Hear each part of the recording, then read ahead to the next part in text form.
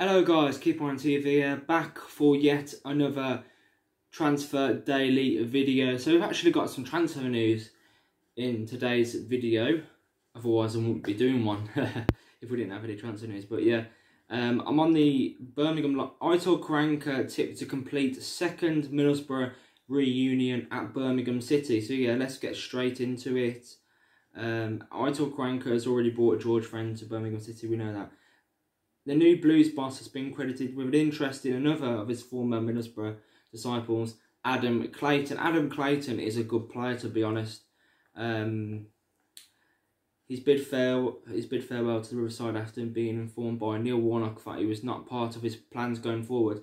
I swear Adam Clayton played a massive part, like George Friend, in Middlesbrough's promotion 5 seasons ago. The 31-year-old has huge experience in the Championship, having played over 300 matches in the second tier for Borough, many of those under KARANKA, as well as Yorkshire rivals, so he's played for Leeds and Huddersfield as well.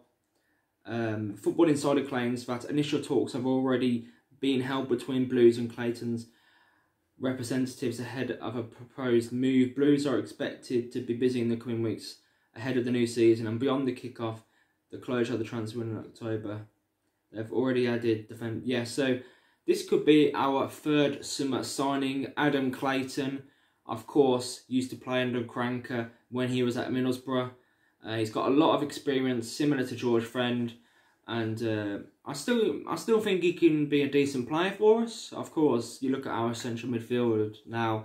Sunic, next, and Gary Garner. I think Adam Clayton's much better than Gary Garner, to be honest.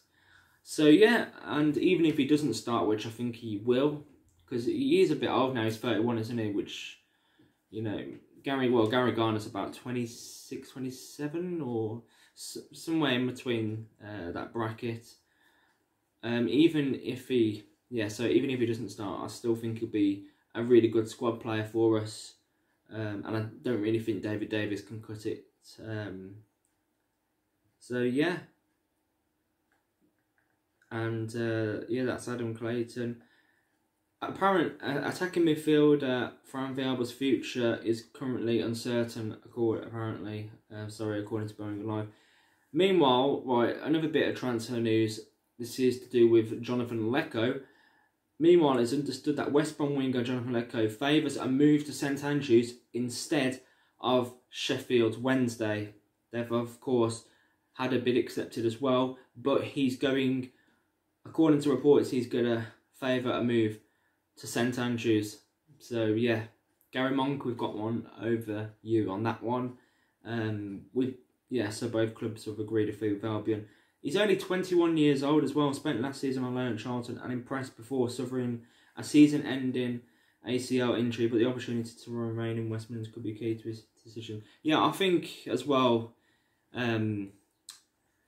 Sheffield Wednesday... I've been deducted 12 points to start the season, so I don't really see him going to Sheffield Wednesday. But after the game today, the pre-season, it's clear as day.